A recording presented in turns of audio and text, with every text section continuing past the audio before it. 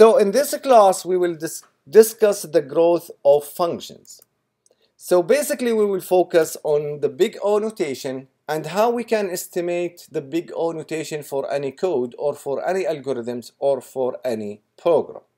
But before I start with the growth of the function, just let me explain to you why this is important for us. It is very important in computer science and mathematics to estimate the growth of the function or the cost that a program needs to finish the processing of the data or the input, because this makes the program very optimized. We like a highly optimized code and we don't like a slow code that needs days and years to finish. So by this we can, if we understand how we can estimate the growth of the function, we can estimate the big O notation for any program.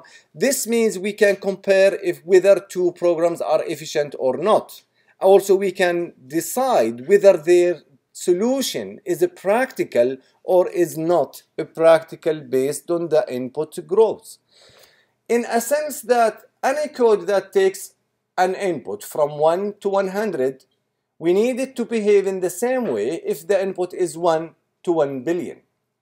Because if the function or the program behave in the same way, this means it's very optimized and behaved in the right direction. However, most code and most program, imagine that you are searching for a key in a database. Any database which is very large, it will take any software long time to retrieve the data because it's a very large or big database. But if you have very small and tiny database, the same program, for example, will take less time to find and to identify the value that you are trying to find. And this takes us to the big O notation. There is a two function, f and g. And those functions, they are from the set of integers or the set of real numbers to the set of real numbers.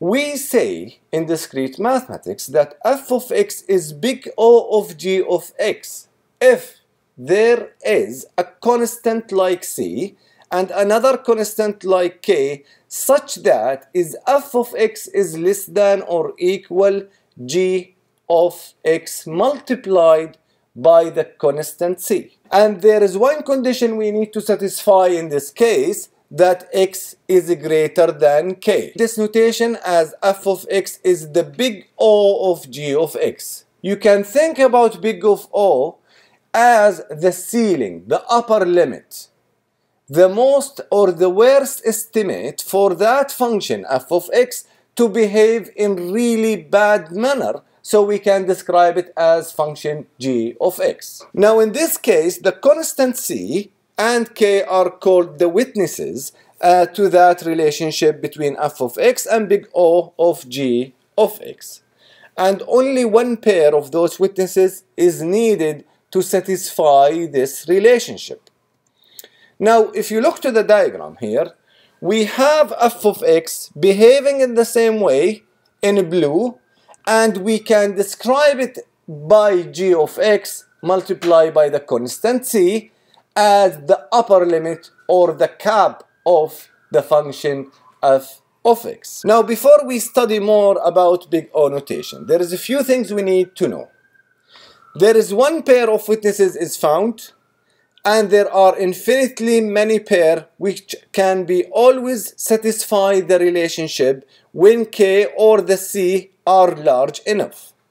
Now any pair like c, prime and k are also satisfying the relationship in the sense that c is less than c prime and k is less than k prime.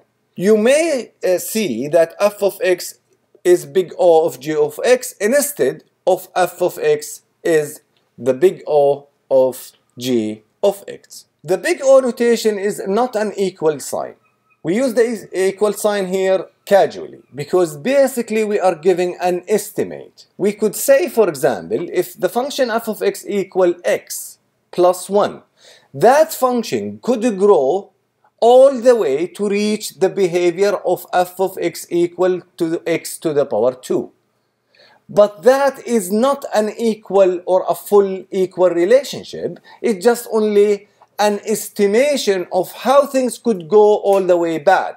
Now it is okay for us to write f of x belongs to big O of g of x because we can represent big O of g of x as a set for the domain of the function f of x. We normally use, or we like to drop, the absolute value sign because we always deal with functions that take only positive value, which means you can have 0 or more input size.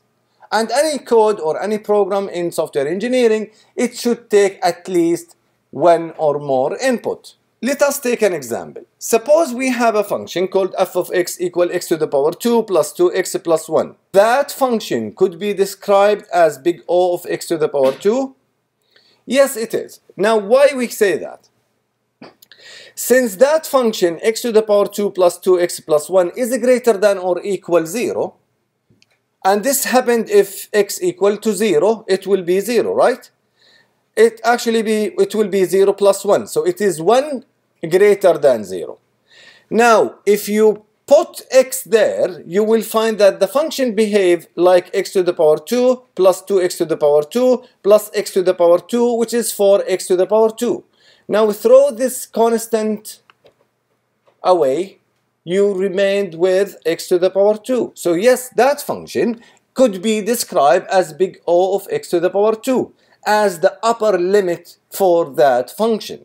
Now you can take more values when x is greater than 2 or x greater than 3, and you can basically take c, which that constant we take in the definition equals to 3, and k equal to as the witnesses instead of that relationship between that function f of x and g of x. And you plot them, you will see that this is the behavior of 4x to the power 2, and this is nearly the behavior. They are touching nearly there. When you go all the way to infinity, x to the power 2 is closing from 4x to the power 2, and it is bigger than x to the power 2.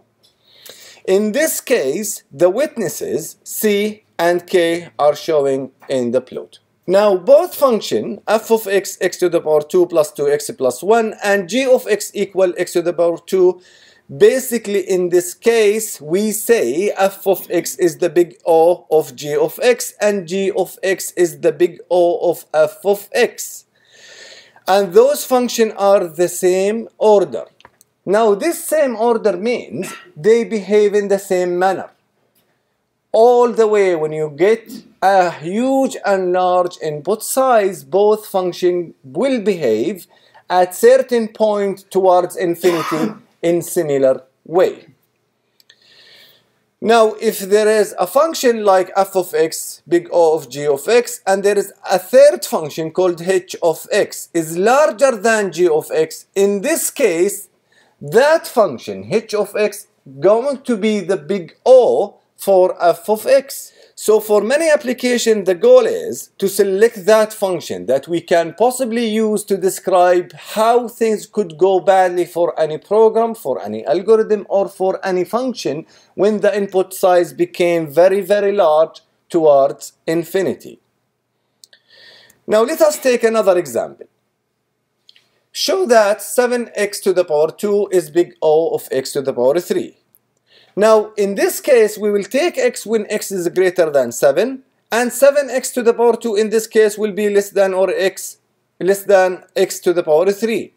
Now, take the constant to be equal 1 and the k to be equal to 7. Establish that 7x to the power 2 is big O of x to the power 3. Even if you flip them and you say c equals 7 and k equal 1, you still have to get x greater than 7, and we will have at the end that 7x to the power 2 is less than, by its behavior, when we increase the input size, it will go all the way to x to the power 3. In the other hand, we can take c equals to 1 and k equal to 7 as a witness to establish the relationship. And when x greater than 1, we have for sure that 7x to the power 2 is less than 7x to the power 3, so that c equals 7 and k equal 1, and both are witnesses to the relationship that 7 to x to the power 2 is big O of x to the power 3. Another example. if we want to show that n to the power 2 is not big O of n. Of course it's not, because the behavior of big O of n as a linear function should be slower when that function grows all the way to infinity than n to the power 2. But we will see now how we can employ the definition to verify that. We take two constants, c and k, and we say n to the power 2 is less than or equal cn. Now take whenever n is greater than k. Now divide both sides of that equation. You will find that n to the power 2 less than or equal cn by n, then n is less than or equal c, and c is a constant. It will be impossible for any function f of x equal x to be less than a constant. Let's say that constant is 7 or 8, because let's say f of x equal 10. f of x when x equal 10 equal to 10. 10 will never be less than 7, guys. So basically the constant will never be greater than any linear function, and that's why we cannot describe a function where function is big O of n and that function could not be less or big O of n to the power 2. On the other hand, n to the power 2 is the big O notation of a function n. Also take polynomials function, like when we have a series and we have a n x to the power n all the way to a0. In this case, a0, a1, and an are real numbers such that an not equal to 0. Then in this case, f of x is big O of x to the power n. And this is like very simple to use. This definition is much simpler than the previous one, because you can start when f of x equal x, f of x equal x3, f of x equal x to the power 4, and you just basically simply say a function like f of x equal x to the power 4, the big O of that function is x to the power 5. If the function is x to the power 2, the big O of that function is x to the power 3 based on this definition. So big O estimates for most important function could be done in the same fashion. You can use big O notation to estimate the sum of the first n positive integer, and you will find that you need at least 2 loops to do that in Python. And that's why we call it n to the power 2. So in this case, that function could be described as big O of n to the power 2. Another example, if you want to take the factorial function f of n equal n factorial, and which is defined by n factorial is 1 multiplied by 2 multiplied by 3 all the way to n, you will find that this function, if you use a normal loop to solve it, you need n to the power n for many loops. So if you are doing n factorial for 5, you have to have 5 loops. Otherwise, in n factorial you could do recursion and dynamic programming process in order to solve it, and in that case the big O for n factorial will be n log n. So in this case we have the big O notation to estimate the factorial function, and this will be basically n log n as I explained. What we discussed so far is just to show this figure.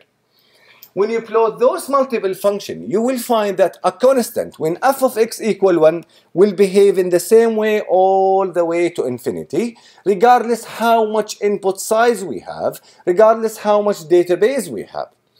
Now, if that function behave in log n, similar to any divide and conquer approaches, you will find that this is slower. The growth of the function will be very slow comparing to others. But things get really bad when a function starts to behave in n, so you have a one simple loop to finish the execution of the program. So if there is a loop from I to n, and in this case n equals to 100, that loop should be executed 100 times to finish. But take now large input size, take 1 million. This means 1 million in loop iteration needs to be finished before that program needs to complete. Just assume in normal desktop computer each loop take 1 second. This means if the input size is 1 million, it will take us 1 million seconds to finish. If the input size is 1 billion, it will take us 1 billion seconds to finish, which is very expensive time in computer science to finish any code or any program.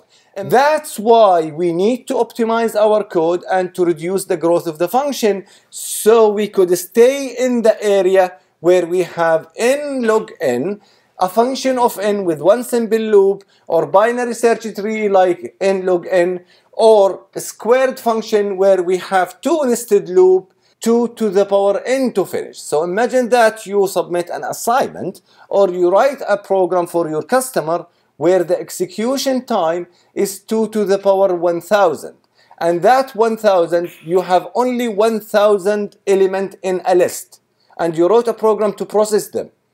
This means 2 to the power 1000. If you do the math, this basically means that a program needs years to finish execution. So this is what we mean by the growth of the function, and we normally take C and D. But for my exam, I like you to use a computer science approach.